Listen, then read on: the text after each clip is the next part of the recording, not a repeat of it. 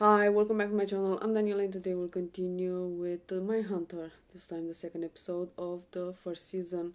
In the last episode and the first, we got introduced the characters and the whole general idea of the show. Got Holden, FBI agent working as an hostage negotiator, kind of teacher now. He's trying to,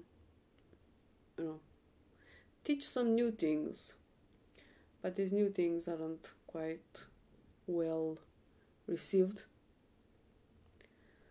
because everything new is kind of scary and we don't need that. But he found Bill. He's also working for FBI, and they together are gonna go across America, I guess, and try to teach some few things to the police stations there about psychology and serial killers, and in exchange we'll get some informations back as well. Anyway, as usual, I got something to drink. The episode is ready to start, so without further ado, let's do this. May I help you? Yes. Thank you. I need some replacement electrical tape. You bring me the empty and I'll get you a new roll. Empty what? The cardboard cord that's left when you run out of tape. I can't give you a new one until I get the old. Are you kidding me? No. That was the BTK killer, right? Isn't his name like Dennis? How you pronounce it? Rather? It's a really cool intro. Really like it. The tape, the serial killers being interviewed, but also mixed with, pictures, crime pictures, photos. Manson is 30 miles away in Vacaville. A hop, skip, and a jump. You really want to meet Charlie Manson? Why not? Just swing by and say hi. Yeah. Nobody wants to hear about that crazy motherfucker. You know this. Nobody can talk to Manson. Tom Snyder's been trying to interview him for years. For the Federal Bureau of Investigation. What if his civil rights are being violated? Please just get in the car. You can't get to Manson even if you're fed. If you do go to Vacaville, you definitely need to meet Ed Kemper. What happened that may have Killed a bunch of co-eds right here in Santa Cruz. 6 teenage girls. He chops their heads right off. He has sexual intercourse with the corpses. Kills his mom with a claw hammer. Has sexual intercourse with her head. He wanted to be CHP, but it didn't work out. He would joke that they could conceal his psychiatric record, but not his fat ass. And this is before you knew about the killings. Oh, we knew about him. We just hadn't connected him with him. Asking about them, though. You didn't suspect him? Let's just say he was a friendly nuisance. It was hard not to like in the end. He lit out to Pueblo, Colorado, expecting there to be some kind of manhunt. When nobody came, he got sick of waiting, decided to turn himself in. We thought he was bullshit. He wouldn't stop yakking, going into forensic detail. If you're gonna go in, you need to go in stone goddamn cold, take him by surprise, get the fuck out as quick as possible. Good advice. Straight in there. Don't phone. Don't give him a chance to ask around. I wouldn't mention the killings. You're not there because he's a necrophile degenerate. You're there because he's fascinating. How do I not mention the killings? Holden, they're not going to let you in with a sidearm. The guy is 6'9", weighs 300 pounds. That's right. So what's he gonna do? He's going to take the fucking thing away from you. He's going to kill you with it, and then he's going to have sex with your face. You're gonna be sorry. No, you're going to be sorry, Holden, when he decides you're using him and there's nothing in it for good old Ed. I think there is. What? He's gonna be a part of something, instead of rotting inside a cell.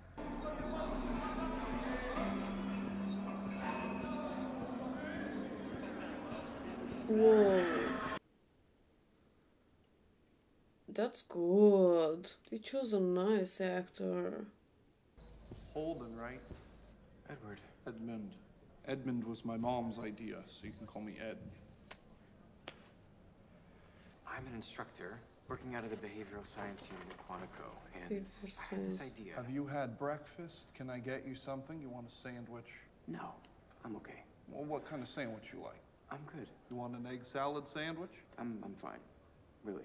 I'll get us an egg salad sandwich. I can get almost anything you want from the canteen. I applied to California Highway Patrol. My mom spoke to the cops to get my psychiatric record expunged. It turns out my record didn't bother them at all. I was just too tall. What? Nothing, it just seems... You think they lied to me? No. Well, so for example, with cops, I would not allow myself to walk into a trap because I knew exactly how their minds work from watching Wombat. The classic is talking too much about the crimes, over interest.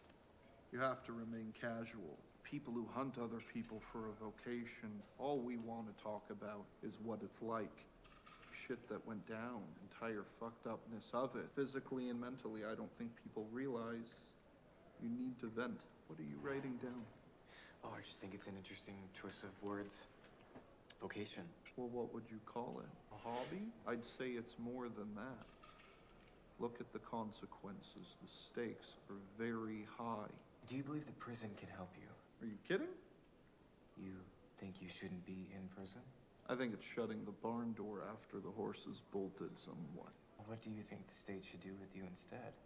Well, hold on. A lobotomy's not out of the question. You don't think you could benefit from psychiatry? I already did all that in the institution. Didn't take. For me, I think surgery might give me the best chance. And if surgery doesn't take? Death by torture? You keep looking at me like I'm a specimen. Well, To be honest, it's just, you seem like a nice, ordinary... It's difficult for me to square you with what you're in prison for. Well, sure. people expect I them was to a look regular guy scary and most of my life to with a nice know- home, nice suburb. know what to be afraid of, but usually they look like normal At the guys, same time, normal I was people. living a vile, depraved, entirely parallel other life, filled with debased violence and mayhem and fear and death. You know, there's a lot more like me. People that kill in sequence like you did. Sequence. One right after another. At regular intervals. I've just been calling them sequence killers. I'd say right now, North America, more than 35. 35? But you're never gonna find them if they don't want you to, not even close. That can't be right. I'm just an extremely accomplished murderer who spent my adult life successfully evading capture until I gave myself up because I despaired of ever being caught. He's not some frenzied thrill killer, Bill. I think we need to face that. So articulate. He's meticulous and highly intelligent. He's self-aware and objective. Isn't that highly unusual? He's saying everything you want to hear, just like he did with the shrinks in the institution. He knew just enough to talk his way out, then he went hunting. You feel this? You feel it. It's all muscle, cartilaginous. Your mom's on campus at UCSC, right? That's all she lived for, man. Her work and her precious co-eds, whom she mothered relentlessly. Do you think that she neglected you for that? She had a very violently outspoken position on men. She had a failed marriage with my father. I looked a lot like him, so... You reminded her of him. As far as she was concerned, I was never going to end up with one of those girls, because I was a fuck up and an embarrassment. My mother was a decent, upstanding, reasonable woman, but when it came to me, she had nothing but contempt, disappointment, and disdain. Did your mother humiliate you? Ed? He was conditioned to do it. Did he say that? As good as. It's shtick. He's telling you what he's guessed you want to hear. But why would I want to hear that? Because you're you. There's no doubt whatever happened in there was a profound experience for you. But I need you to understand that whatever you think, there's a distinct possibility that he's manipulating you. Her name's Rosemary Gonzalez, 73 years old. Her husband died of cancer, so she sold the family farm in Chico, moved to Sacramento to be closer to the grandkids. 2 weeks ago, we find her beaten within an inch of her life in the doorway to her back porch, and the little dog's throat's been cut. Was the dog killed because it was protecting her? Or for some other reason. She was hovering in and out of a coma for the past 10 days. Now she's finally come around. She has no recollection whatsoever. We need to know exactly how worried we need to be. Who would do such a thing? I never hurt a soul. I don't have any enemies. I don't dress like a whore. I'm an old lady. Did your dog ever bite anyone? Never. Ever bother anyone by barking? Any complaints from neighbors? No. He was very well behaved. Who helps you take care of the yard? I have all sorts of help. Kids mostly. Which kids? Just local kids. And you didn't recognize your assailant? He wasn't familiar? I do remember a smell. He stank. Like what? Like a bum. Like somebody who needed to wash. 17, 18-year-old high school kid. Low self-esteem. Hates authority. Doesn't get along well with his parents. Gets into a fight with his old man one night. Maybe gets a hold of a bottle of liquor and comes across the house. Recognizes the place because he used to cut the grass there when he was younger. She doesn't recognize him, thinks that he's broken in, and she starts yelling at him. The fight gets physical. He beats the shit out of her. He knifes the dog because the dog is yapping its head off. You see, Bill, even as a child, I had kind of a rich fantasy life. As a teenager, I began by cutting up inanimate objects, G.I. Joe, my sister's dolls, ripping their heads off, cutting up the bodies, and my mother would yell and scream at me, tell me I was sick. She thought I was going to do something hideous one day. This is when I was 10 years old. She'd make me sleep on a dirty old mattress in the basement, lock the door, 10 years old. So then it became dogs and cats, strangling them, burying them in the backyard, just to vent. In the end, I ran away to live with my father, but he didn't want me either. They packed me off to live with my grandma. She thought I was a freak. Is that why you shot her? Well, they were both very controlling, aggressive, matriarchal women. I was put in a fucking mental institution. I was 15. I was 21 years old when I came out. Physically, I wasn't impotent, but emotionally, I was. Because of the way I was conditioned by Mom. I knew a week before she died I was gonna kill her. And I cut her head off, and I humiliated her. If a woman humiliates her little boy, he will become hostile and violent and debased. Period. Some DA called me and asked why I had 2 agents in Sacramento, 2 goons. His exact word. It's a strange case. Bill, for the past 3 years, all I've heard you do is complain about how overworked you are with the road school. I gave you your assistant, and this is how you choose to spend your time? I trust you understand my position on this. Mom doesn't care what kind of music you like, what kind of job you have, what kind of car you drive. Instead, she'll ask you about your mother. If she thinks you love and respect your mom, she'll know that you'll treat her daughter the same way. Do you like your mom? I do. She's someone I really enjoy talking to. I knew it. I knew you were a mama's boy. Are you out of your fucking mind? You interviewed Edmund Kemper. Not so much interviewed, more like a conversation. He said a bunch of extremely interesting things that turned out to be really useful. It is not our job to commiserate with these people. It is our job to electrocute them. How long has this been going on? Just somewhere in Sacramento. Conversations with Kemper shed light on things we've been exploring in the behavioral sciences. There's a clear correlation with what we're finding at crime scenes. It proves that we're on track. I truly believe there is a vein here that needs to be mined. Okay, kiddo. You're looking down the barrel. 3 whole bags: censure, suspension, transfer. California jails are full of thrill killers and lust murderers. And we put them there. That's our job. Dying and rotting on the vine. Crimea River holding all the wasted potential. It is wasted potential, sir. How do we get ahead of crazy if we don't know how crazy thinks? I like you, Bill. I don't particularly like him, but I like you. Okay, you may continue with your little sideshow. However, no one can know about it. Clear? You will relocate yourselves to the basement beneath behavioral sciences, reporting directly and exclusively to me.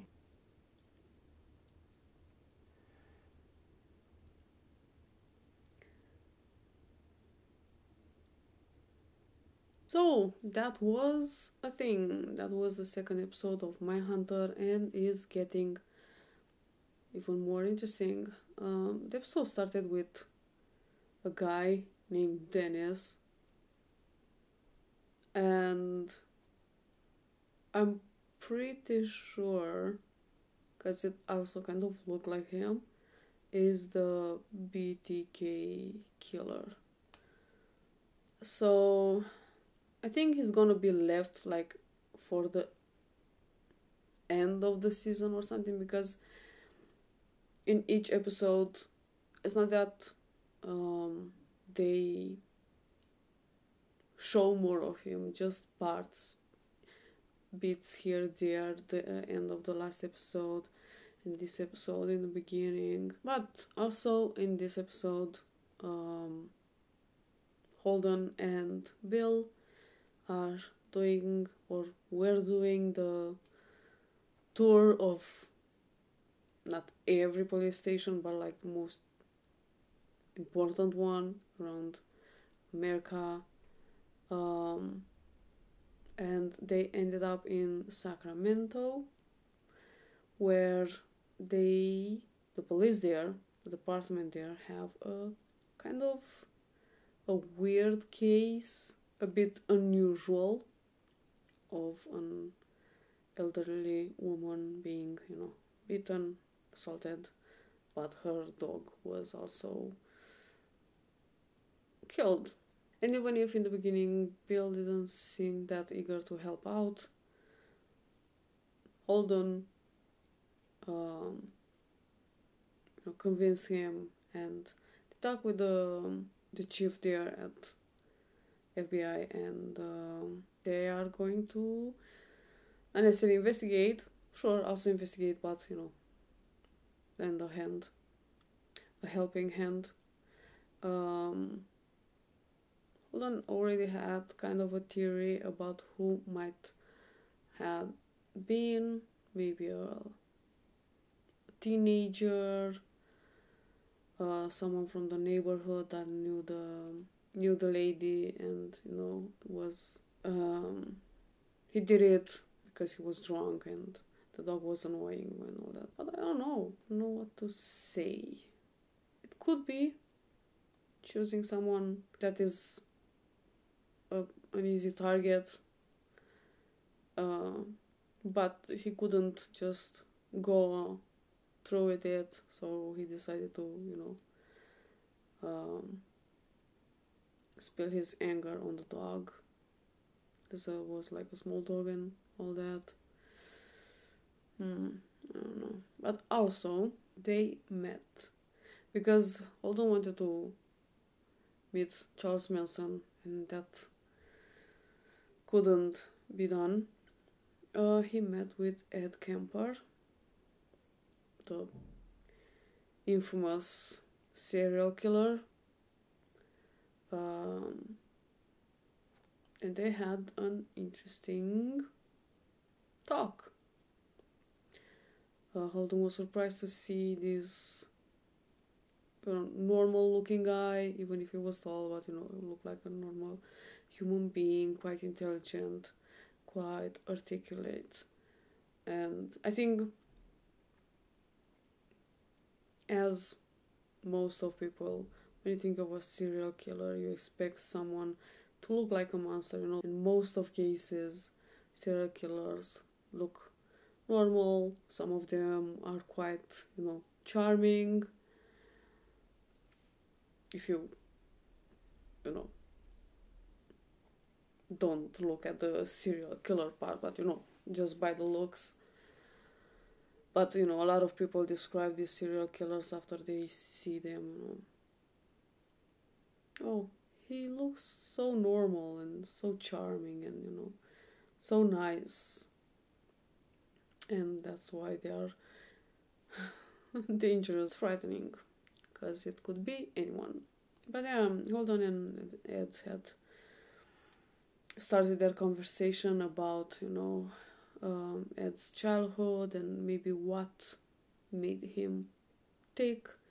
At as I said, I think it was born with a certain disposition, let's say, and no one seemed like it took care of him when he needed in his childhood.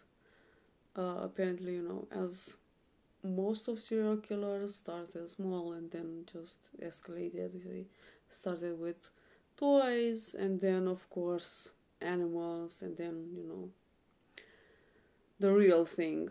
It seemed like he had a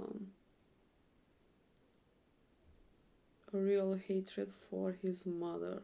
Because apparently it seemed like this episode, centered more around, the mother figure with Ed, and then Holden and his girlfriend that I don't remember her name, talking about mothers, how you get along with your mother.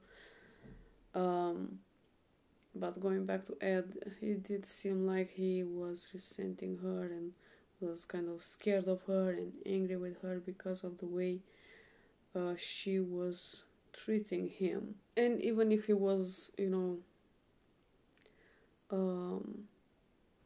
sent to this kind of a hospital, but for like mentally ill, after he got out of there, he, continued to do his thing. I was there, I'm guessing, when he was a teen. He didn't got the help that he needed. I'm not saying that it could have changed everything, but, it was at least a try to. If anyone would have noticed how he was acting and what he was doing when he was a child, and, took the proper measures, maybe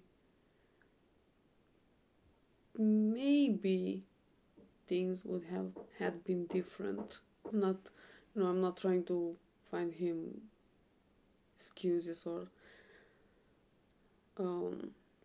blame it on his childhood, but there might be a reason. I think you have to take care of the problem from the beginning before it escalates and when it's too late to do something, because apparently he went to psychiatrist and all that and it didn't work.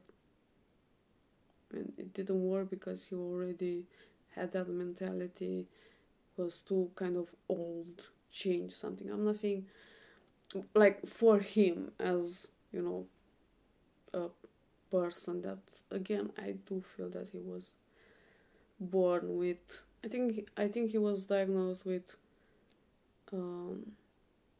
schizophrenia or something like that. And he was also kind of pretty smart in a way. I don't remember exactly, but I know that he has, because I don't think he's dead, pretty high IQ. So at a certain age he knew how to kind of manipulate authorities and keep himself free until the moment he just gave up. And no, it also seemed like he's not so it's not in this illusion that he's not doing anything wrong or didn't do anything wrong. He knows what he did and that he has to pay for it. At the same time, he also likes not necessarily the publicity, but people to know about him, the notoriety, kind of. It was an interesting episode. I liked it.